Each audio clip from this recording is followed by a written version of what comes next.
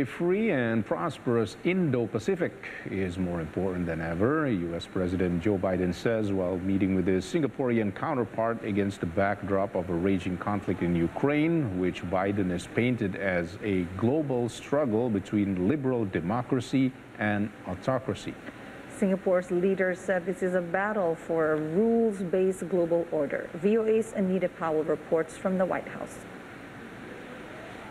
The tiny nation of Singapore is more than 8,000 kilometers from Kyiv, but the events there loom large for the Indo-Pacific, said Prime Minister Lee Hsien Loong during his first White House visit with Biden on Tuesday. Lee reiterated his nation's strong support of Kyiv because, he said, what happens in Europe reverberates around the world. The war in the Ukraine has implications for the Asia-Pacific. There are potential flashpoints and contentious issues in our region too, which, if not managed well, could escalate to open conflict. Countries with interests in the region need to pursue all efforts to settle disagreements through peaceful means so that we can avoid reaching a point of no return. Biden, who spent much of the last week in Europe shoring up those alliances, underscored the importance of global unity against Russian aggression.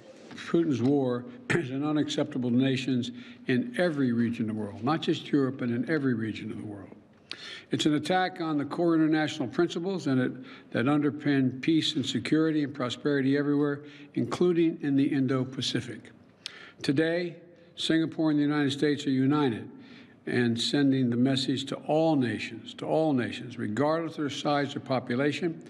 They are equal in their rights on the global stage.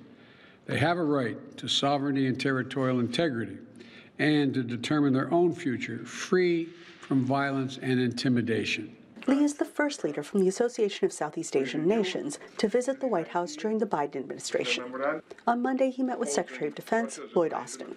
Analyst Zach Cooper said Singapore, which has just 5 million people but is a major economic force in Southeast Asia, is sure to appreciate this high level of engagement from the world's largest economy. I think for Singapore, this is an important show that it's going to stand up for the rules of the existing international order.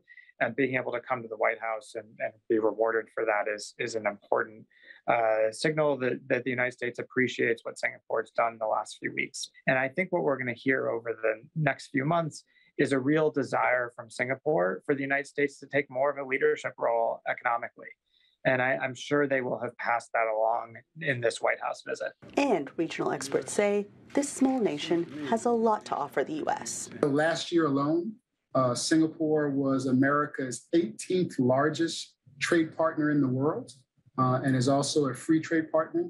And I think probably a couple of points that'll be really part of the dialogue here is that, we talk about, even before the Ukraine-Russia conflict, the importance of the Biden administration was really placing on trying to strengthen the resilience of America's global supply chains. Singapore, in a number of key areas like energy and technology, is one of a major trading and distribution hubs for the Indo-Pacific region. And Biden said this warm friendship will soon expand as the U.S. hopes to host more ASEAN leaders for a summit in coming months.